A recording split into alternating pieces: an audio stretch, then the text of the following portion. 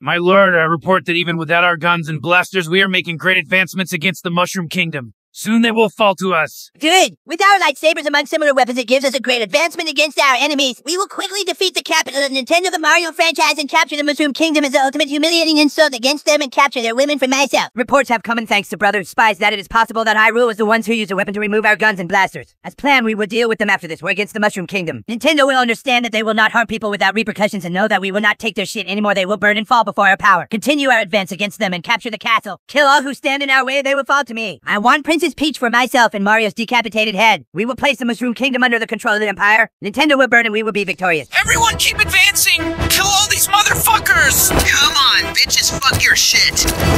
Die, you fucking goddamn bitches!